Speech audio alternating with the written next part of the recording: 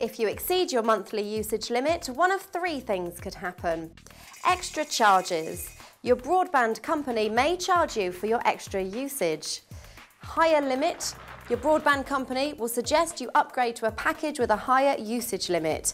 And finally, capping your speed. Your broadband company may limit the speed of your connection during peak hours. This may happen if you're on an unlimited download package. They tend to come with a fair usage policy, which means that even if it says unlimited, you can't go completely wild. Want to know more? Then watch our video explaining usage limits right here.